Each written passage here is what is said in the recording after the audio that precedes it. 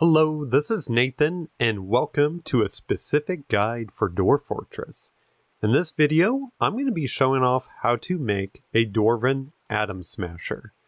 If you don't know what this is, essentially a bridge will squish a item either below or above it, if you were in a cavern, and it will delete it permanently. Of course, that's not 100% true. There are some specifics to go with it, but that's the idea of it. So before I start, I do want to talk about that a little bit.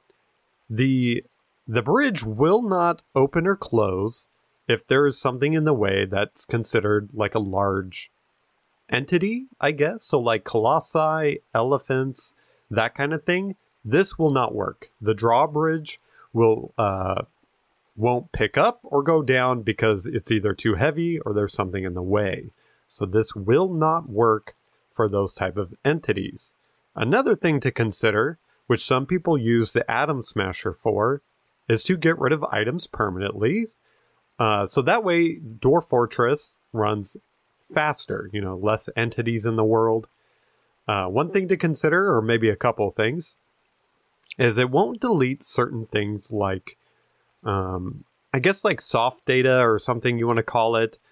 Essentially, like if someone owns something and you deleted it, that possession is still in the game somewhere, so that won't get deleted. Something to kind of keep in mind. Not really anything you need to consider. I just don't want to tell you guys misinformation. Another thing, too, that it won't delete is if you do use this against your own dwarf, and like if he's part of a unit or what have you, they will show off as dead, still in like the unit or what have you, possibly the screen. They'll show off as dead and they won't be permanently removed. The only way to permanently remove a dwarf like that is if they leave the map, which you can banish them. So just something to kind of keep in mind for the use of this Atom Smasher. But anyway, let's get right into it, show off how to do it. So the first thing we want to do is make this guy open here. So let's go to our lever. We're going to pull it. Wait for one of our dwarves to do so. I think they did. Yes. So it's up now. So for this example, I'm going to show off two different things here. So we got a pen and pasture. I am going to put my key in here. And then the other thing I'm going to make is a dump. There we go. I'm going to delete my existing dump. That way it makes this example go a little easier. And then of course we're going to dump something. So let's just pick this lignite here and dump it. So we're going to wait until these guys come over here. Shouldn't take too long. I don't really have anything else going on in this fortress.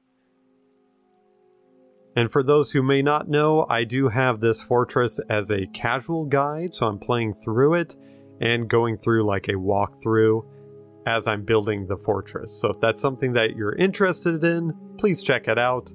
It's been a really fun experience so far. Anyway, we do have our key, and of course we have our lignite here. So let's pull the lever.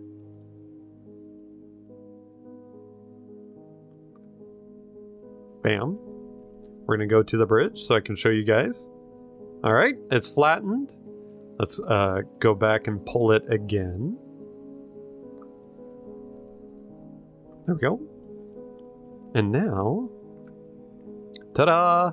They're gone. They're permanently deleted. Of course, like I said, sometimes some soft data or loose data is still in your game, but for the most part, these guys are deleted. Let me see. Let's check here.